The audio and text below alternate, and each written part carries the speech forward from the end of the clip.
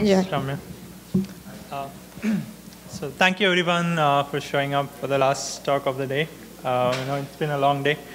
So I'll be talking about some techniques for handling unbalanced data sets in your classification tasks. So a number of classification problems need to deal with class imbalance amongst the various classes. And we say we have a class imbalance problem when one class has a significantly higher or lower representation in our training data set distribution. And often in these problems, or at least the kind of problems that I'll be focusing on, the performance on the minority class is what we really care about. And if you take your favorite classifier and feed it this unbalanced data set, you might not get the performance that you're looking for. So we'll see some ways of mitigating that problem. So some examples, the quintessential example that comes to mind is fraud detection. So you have a lot of transactions coming in, say you're a finance company like PayPal. A small number of these transactions would be fraudulent, but most of them would be genuine. And if you want to build a classifier that identifies fraudulent transactions, you would have a data imbalance problem. The next example, which is close to the domain that I work in at Walmart, is product categorization. So say you're a retailer and you sell a lot of products. Say you sell iPhones and you sell iPhone accessories. Typically, if you're optimizing for revenue, you would want users coming to your website to be able to find the iPhones and at the cost of some iPhone accessory buyers seeing some iPhone also in their result. Another example would be disease diagnosis. It's a fair assumption that for any given disease, most people are healthy, and the fraction of people who have the disease is typically small. And there are a lot of examples like this. If you browse the UCI machine learning dataset repository, you'll see a lot of examples of unbalanced data set. So this talk is basically going to be a survey of some techniques which are going to be presented via a case study on a synthetic data set. And the main kinds of techniques that we'll talk about are either you modify the loss function. So machine learning problems essentially boil down to minimizing some loss function on your data set. And we'll see how to modify the loss function and get better performance. The other thing you can do is modify the data set itself, which would form the bulk of the talk. This includes resampling techniques. And finally, we'll finish with a couple of ensemble methods. So just to fix some notation, we'll denote the majority class by L. We'll basically be talking with reference to a two-class classification problem. So there are two classes, L and S, where L is the majority class and S is the minority class. And abusing notation, we'll basically use it both for the set of examples in the majority class and also the class label itself. Now I know Florian gave a talk earlier of having a single metric, but just for the purposes of this discussion, the objectives that we want on the data set is to have a high recall on the minority class and high precision on the majority class. And you can combine these two metrics into a single metric by taking either the geometric mean or harmonic mean. And there are a lot of other techniques that are proposed in literature that can capture this intent of quantifying better performance on the minority class. Now, why does this objective make sense? So typically, again, with reference to the examples that were on the slide earlier, if you're detecting fraud, then you would like to catch all the fraudulent transactions, catch all of them if possible, at the risk of potentially flagging some genuine transactions and fraudulent. Because the next step of the process is typically an analyst who is going to review those transactions.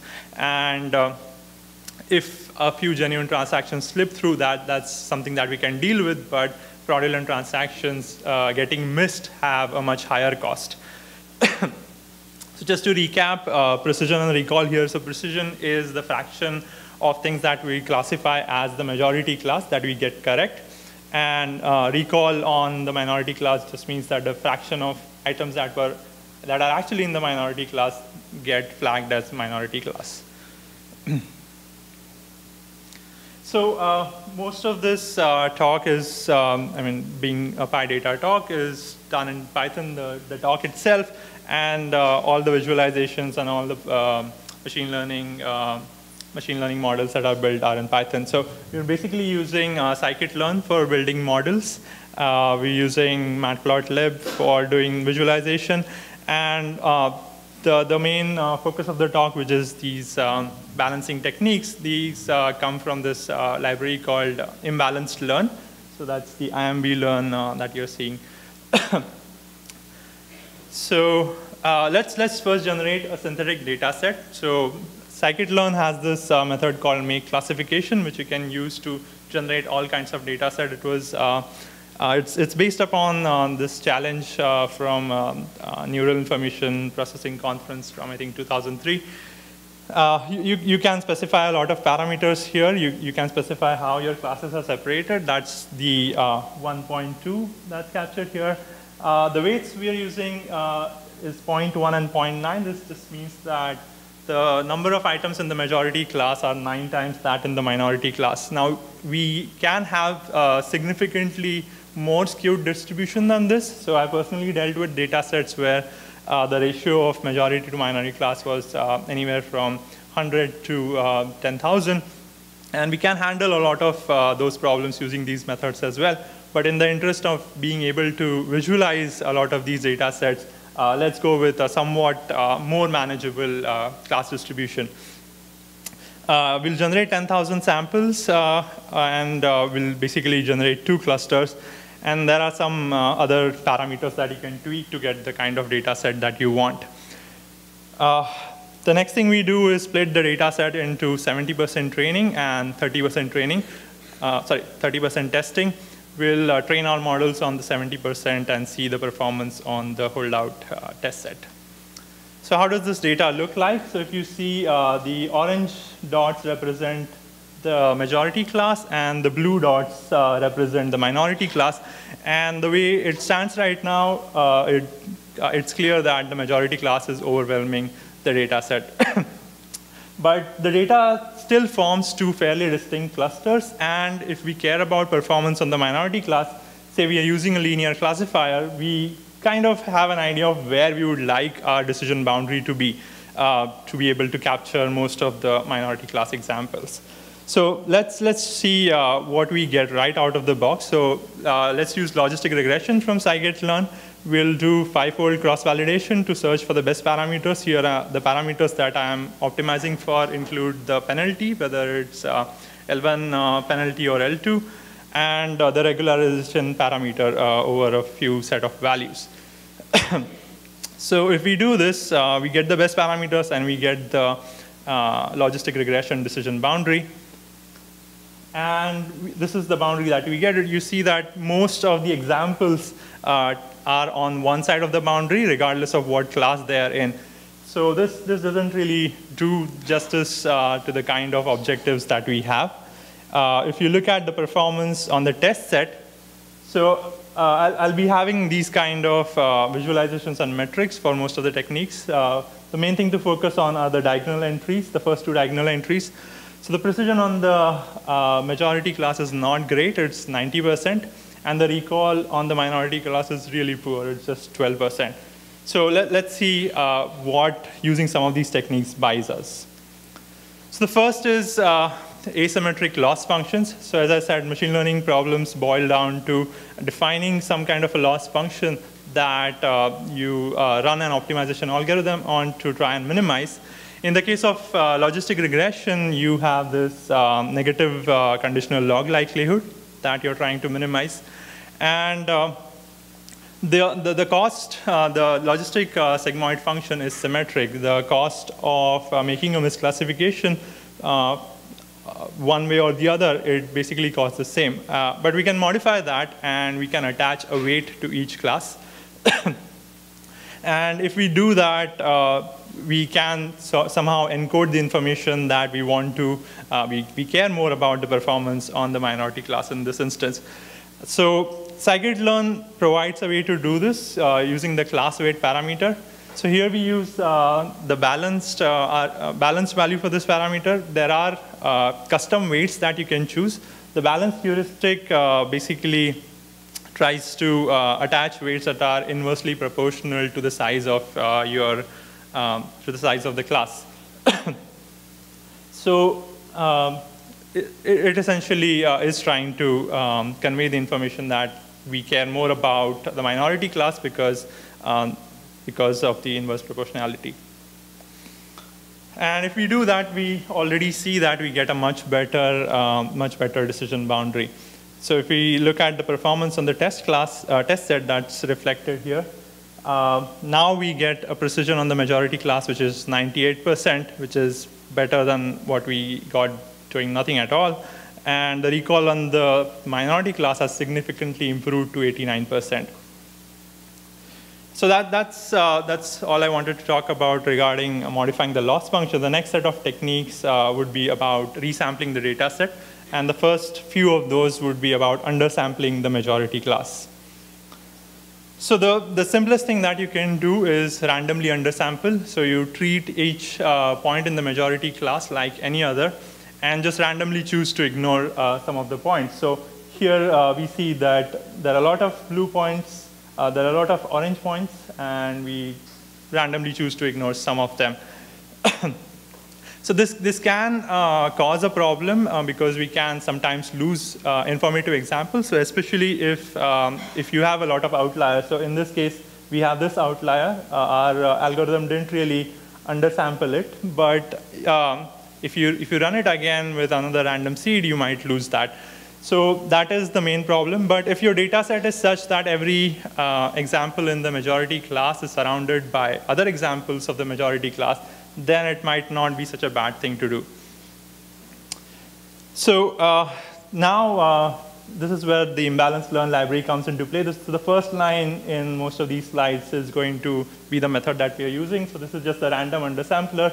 And then there's this ratio parameter, which basically says what is the ratio we want of minority class to majority class. So at the bottom, if you look at the distribution, before undersampling, we had 6,300 examples in the majority class and 700 odd in the minority class. After undersampling, the majority class examples goes down to about 1,300.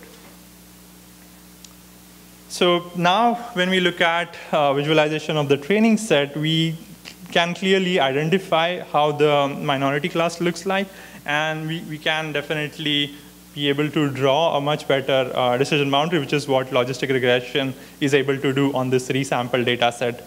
And if we look at the performance on the test set, we get 97% precision, which is about the same as with weighted classes, and 82% recall on the minority class. So these are two, I mean, the first things that you could try, which are fairly simple and fairly easy to understand. And a lot of times, the performance with these two techniques is quite hard to beat. Now we'll see some more sophisticated ways of doing undersampling or oversampling, which might not necessarily give a better performance on this data set, but might perform better on some other data set. So the first of those is a family of techniques called near miss. So most of these techniques are based on the nearest neighborhood kind of argument. So you try to find examples to either select or deselect based on how close they are to certain other examples. So the first technique is near miss 1. So here you retain points from the majority class whose mean distance to k nearest points in the minority class is the lowest. So you take all examples in the majority class, rank order them based on their distances, mean distances to their k nearest neighbors, and then depending on what kind of undersampling ratio you want to achieve, you choose to ignore the top few. And with near miss 1, it tends to basically lose or tends to retain points which are close to the boundary between the two classes. So if you have data set like this, it might not really do well. And as we'll soon see, it doesn't. So again, the first line is the algorithm for undersampling. The ratio, again, we want to use 0.5. The size neighborhood here is 3. So some of these values of these parameters are tunable. but the choices that I'm making now are what were made in the original papers. So most of these techniques come from fairly highly cited papers on this topic, and that's the kind of choices that they made or what worked from them is a good starting point. So let's see what kind of data set that we get after undersampling. So as we see, the points that are retained, most of them are tend to be overlapping with the minority class examples. And as a result, the decision boundary is not that great. It essentially has the same kind of distribution on either side. On the test set, you get a precision of 92% on the majority class and a recall of only 32% on the minority class, which is much worse than the two simple methods that we saw earlier. A slightly better way of doing this is near miss 2, which basically does the same kind of thing, except instead of looking at the nearest point, it looks at the k farthest points in the minority class. And again, depending on what ratio you want to achieve, it ignores the first few examples. So near miss 2 tends to retain points which are sort of at the center of the clusters, which is what you see here. So this outlier and these points which are overlapping with the minority class, they are gone. And we have this much cleaner cluster that you get. So this can work well in some cases. So let's see how it does on the data set that we have. Again, we use a neighborhood of 3 and the same ratio for undersampling. So if you look at the undersampled data set, you see most of the points which are close to the center get preserved. So essentially what it's trying to do is preserve points which are close to all the points in the minority class. If you look at the performance on the test set, the precision is improved over near miss 1. It's still not as good as either undersampling, random undersampling, or weighted classes. And the recall on the minority class is almost twice as much as near miss 1, but still nowhere near what we get by doing weighting or random undersampling. Finally, a third variant is near miss 3, in which you basically pick k nearest neighbors of every point in the minority class. In this case, you might, actually you wouldn't be able to choose an undersampling ratio because that's codified in this parameter k. And a lot of times there is an overlap between the nearest neighbors of two different points. And so you might get more undersampling than you desire. The library that we use here implements a slight variant of the near miss algorithm than what is described in the paper, but at the ratio that we have chosen, at the size neighborhood that we have chosen, it doesn't really matter. If you look at the distribution after undersampling, it's close to, it's close to 1 instead of 0.5. And if you visualize the data set, we see a lot of positive example, a lot of majority class examples surrounding minority class examples. Again, doesn't give a very cleaner representation of the decision boundary. And again, reflected on the test set, only 91% precision on the majority class, and the recall on the minority class is pretty bad. So the original paper looked at this technique on some other problems, and their finding was near miss 2 tends to perform slightly better than random undersampling and performs much better than near miss 1 and near miss 3.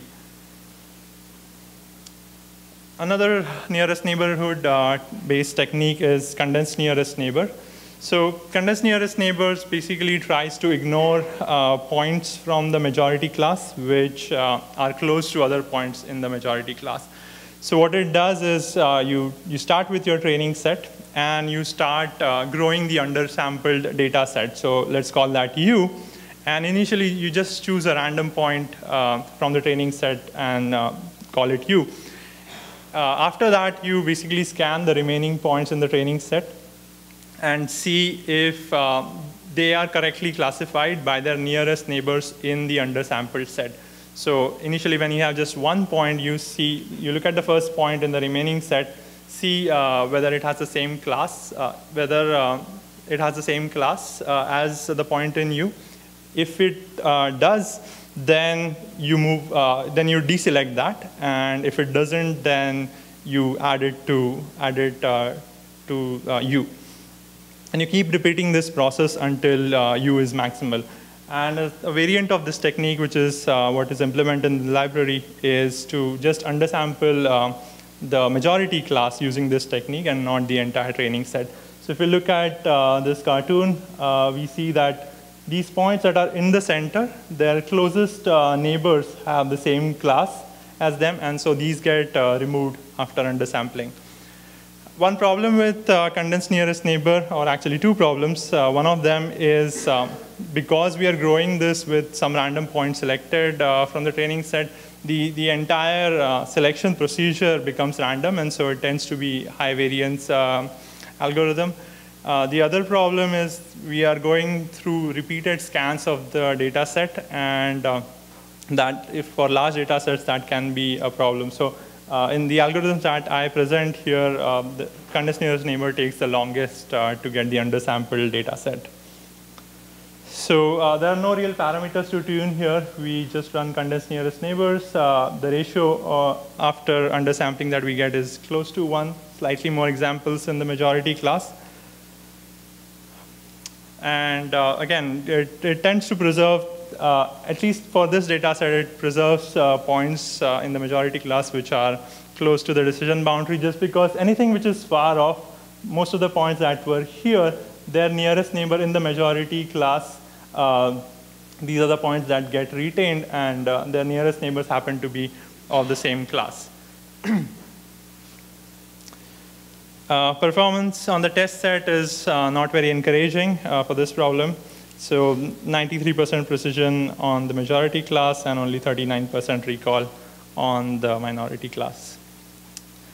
A variant of condensed nearest neighbors is edited nearest neighbors. So here the idea is to remove examples whose class label differs from a majority of its k nearest neighbor. It sort of does a complementary job to what k nearest neighbors does. And a variant of this is to keep doing that. So you run one pass of the edited nearest neighbors and then keep doing that until you can no longer edit out any points from the data set. So here the first step shows one pass of edited nearest neighbors. So all these points, so this point got removed because it has one neighbor which has a different class. And yeah, that's basically the case. So here points get removed here because two of their neighbors have different classes. And the final step shows what we get after performing repeated edited nearest neighbors, after which we can no longer edit out anything. So here everybody has neighbors which are of the same class. So edited nearest neighbors can perform well, especially in combination with some other techniques that we'll talk about subsequently. So the first step of edited nearest neighbors we implement with a neighborhood of 5. And after resampling, we don't really reduce the majority class significantly. We only lose about 1,200 examples. And if you look at the visualization, it actually looks to be doing, or it seems to be heading on the right track. We can clearly see examples from the minority class. There are a few examples from the majority class which are on the wrong side of the decision boundary, which kind of messes up the performance. But this looks like a good first step. In terms of performance on the test set, it's not as good as some of the other methods. We only get a recall of 59% of the minority class. But if we do repeated edited nearest neighbors, we see some improvement in performance. So now, after doing repeated edited nearest neighbors, we lose another 500 examples from the majority class. And if you look at the resample data set, now the cluster of minority class samples is much cleaner. There are still some examples from the majority class here, but this is still a significant improvement over just edited nearest neighbors. And if you look at the performance in the test set, that's probably the best performance we have gotten except for the random undersampling and weighted classes. So we get to up to 80% recall on the minority class. And we'll come back to these methods in a few minutes. The next method, which has had a lot of success in some applications, is atomic link removal. So atomic link is basically a pair of examples in your training set, which are each other's nearest neighbors, but which have different class labels. So here, these points that you see are atomic links. So the undersampling strategy is to basically remove examples which are from atomic link. And a variant is to just remove majority class examples, which are members of atomic links. So the idea behind this is if you are part of atomic link, then either you are on the boundary between two classes. So points which are close to the boundary tend to have a neighbor which is of the opposite class, or you are a noisy example. So you are a minority class example surrounded by members of the majority class, or vice versa. So we can get rid of these noisy examples and borderline examples and get a much cleaner description of the decision boundary. In our case, it doesn't seem to have that big an effect simply because it doesn't achieve a lot of undersampling. And that's partly because there are not a lot of atomic links in this data set. And again, we'll revisit this in combination with some other techniques. So the undersampled data set only loses about 250 or so points. Yeah, so in terms of the visualization, there is not much difference from the raw data set. And again, that's reflected in the performance on the test set. We only get 21% recall on the minority class.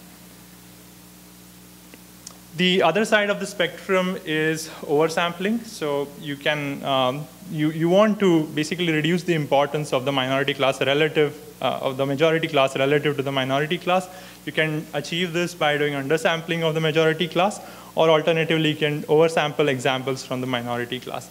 And the problem with this is that it may lead to overfitting. You're essentially counting the same examples so many times, depending on what kind of oversampling ratio you want. So if we do random oversampling here, again with the ratio of 0.5, now you see that the number of examples in the majority class don't change, and the number of examples in the minority class is about 3,000. In terms of visualization, you're not going to see anything different because the new points, the new blue points are on top of other blue points.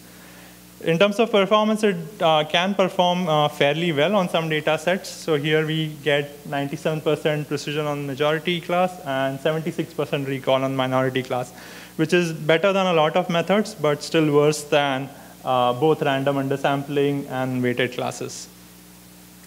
A more sophisticated way of doing oversampling is what is called SMOTE. So this was a paper by Nilesh Chawla, and it had a lot of success in a lot of applications. The vanilla version of SMOTE that we try doesn't perform that well on this data set, but there are a lot of variants that have been proposed in literature. So the basic idea, again, it's a nearest neighborhood based technique. You pick an example from the minority class. You choose k of its nearest neighbors. K is a hyperparameter that you can tune. And then randomly choose r of those k neighbors with replacement. So the same example can get chosen many times.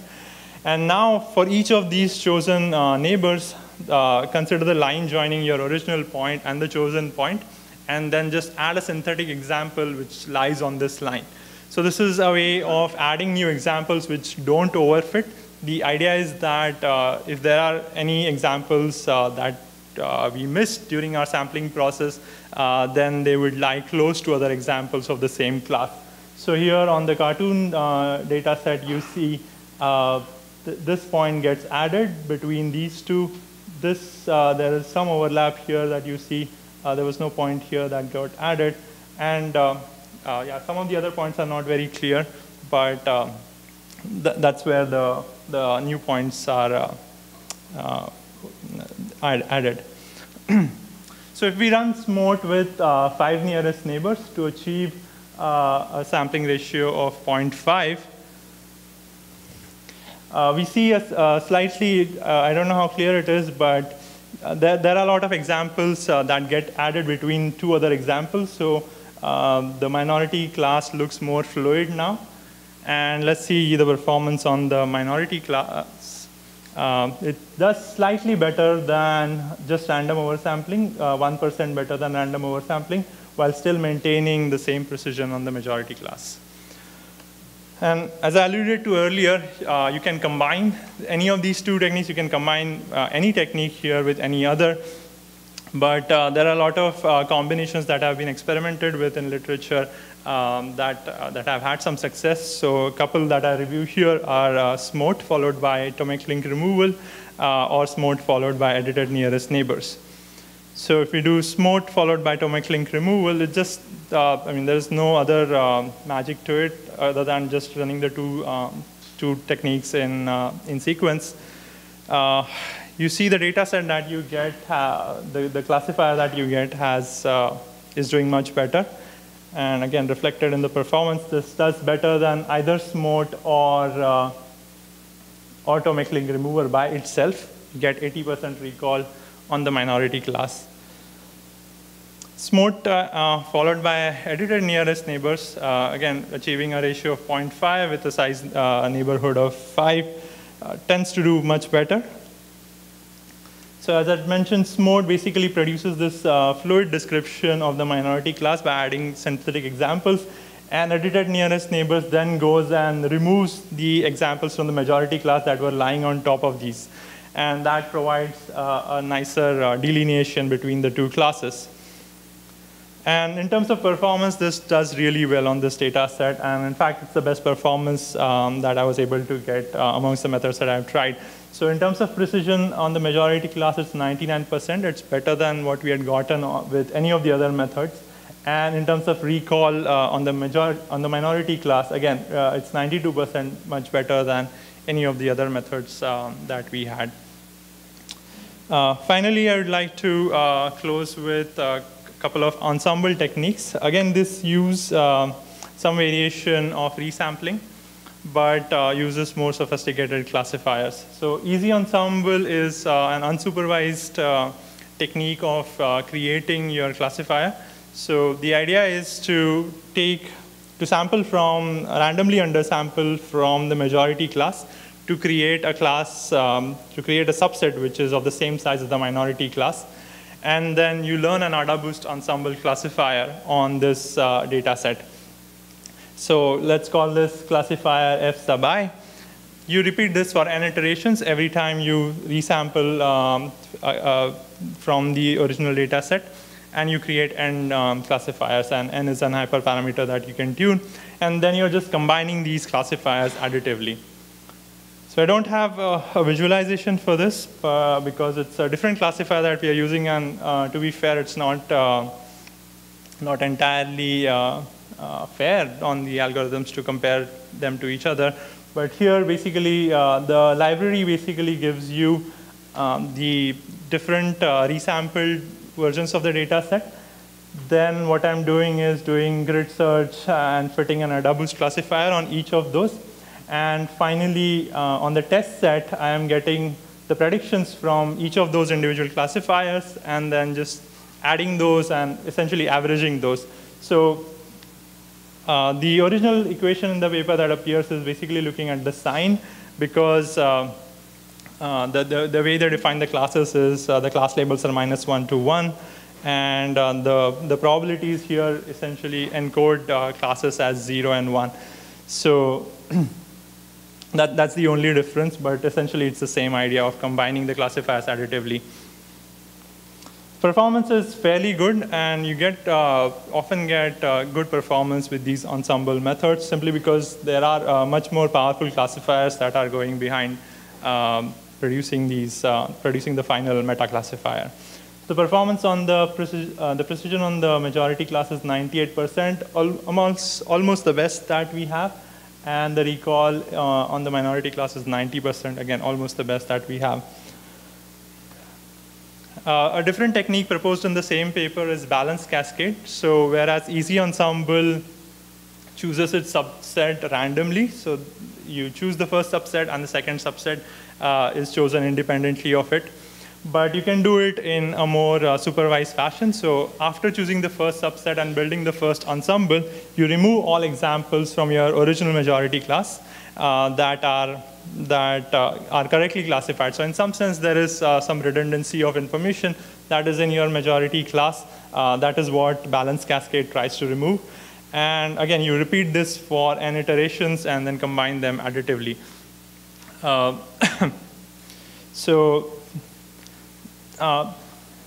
Yeah, there is a difference in the way balance cascade is implemented in the library versus how it's described in the paper, because the library doesn't return these the classifiers that are used at each stage, and also allows you to specify your own classifier. It doesn't have to be AdaBoost. But different classifiers tend to give similar performance.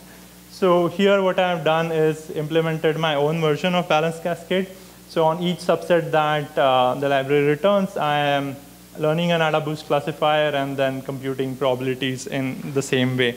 So the code looks similar to Easy Ensemble, except that the data set is subsequently changed. The performance is quite good. You get 99% precision on the majority class, the best that we have. And the recall on the minority class is 91%, which is, again, almost the best. Here, there is slight difference compared to the previous one, where I didn't do a grid search to get the best parameters, just because that's the way it's described. That's the way balance cascade samples are implemented in the library. You can do grid search as well to get the best parameters, and adds this additional line of code, or additional 2 lines of code. The performance is not very different. The precision on the majority class is the same. The recall on the minority class is 90%. So in closing, I would like to say, in the spirit of the no free lunch theorem, that there is no single method that's going to be a panacea to your balancing woes. You basically have different methods that you can experiment with, and different methods work well with different data distributions, different classifiers, and different objectives. So this is one way of achieving some performance that we desire. It might not really be what you want to achieve on your unbalanced data set. So you'll have to experiment and see what works best for you. This is not an exhaustive list of techniques. There are a lot of other techniques that are proposed in literature. I've given some examples here. I've not really explored a lot of these very deeply. But these are good starting points. All of these come from highly cited literature on the subject. And there are some references here which you can look up when PyData, the slides will be available on PyData. Finally, we only talked about one kind of imbalance here, the between class imbalance. So notice the very first slide where the very first visualization where we chose the data set to have 2 distinct clusters, but each of your individual classes might have several subclusters among them, and then we have to deal with how the method performs with respect to each of these subclasses. So that's again a different area of research, and there is some techniques of how to handle that in the reference that I have here. So that's all I have. If there are any questions, I can take those. Yes?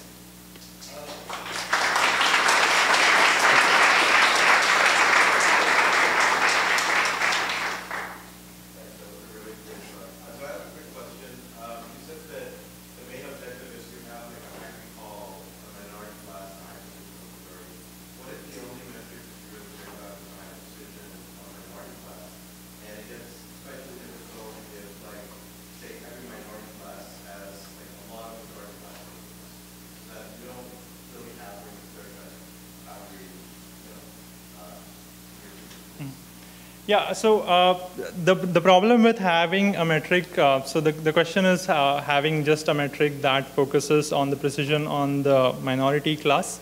The problem with having a single metric like that, which just focuses on one class, is that you can cheat and basically achieve that very easily, right? You can just label every example as the minority class, and you have 100% recall there. There are ways of combining this. Like I said, you can combine the two metrics into a single one using like something like area under the curve or something like harmonic mean of these two metrics. Only cared about high precision on minority. I didn't care about recall or even like precision on the majority. Mm-hmm.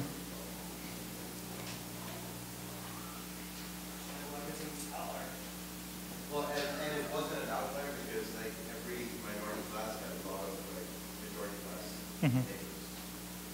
Yeah, I don't have an immediate answer to that. Again, it's really difficult to make any generalizations. You have to look at the kind of data distribution that you have and see what kind of method works for you.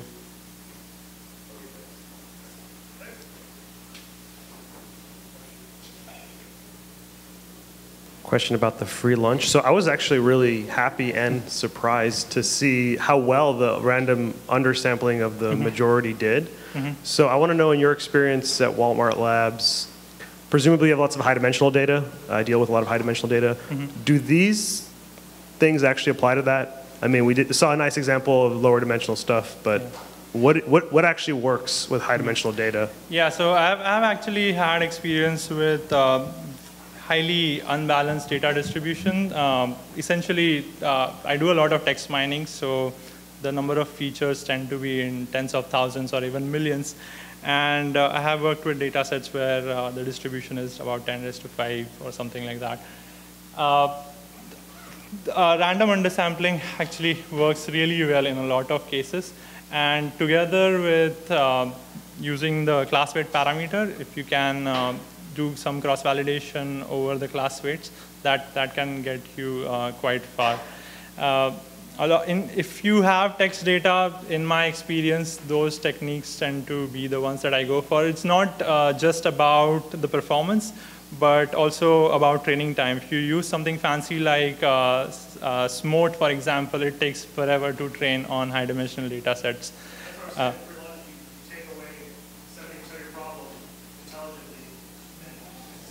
Yeah, exactly. I mean, in some sense, it's free-ish lunch. It might not get you the best performance, but it might get you good enough performance that is that gels well with your other objectives, is to have classifiers that train pretty fast and are easier to understand and fast enough to predict as well.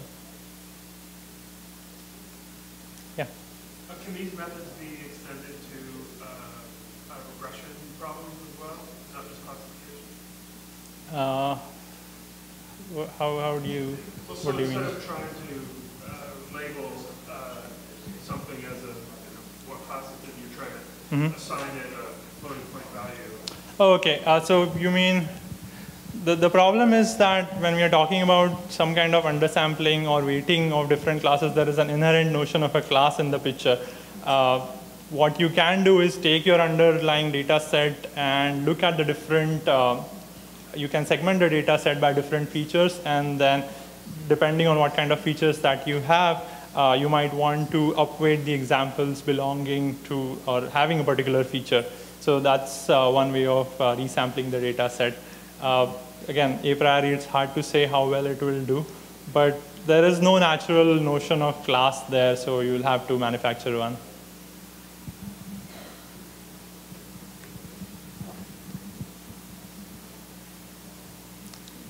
Okay, thank you.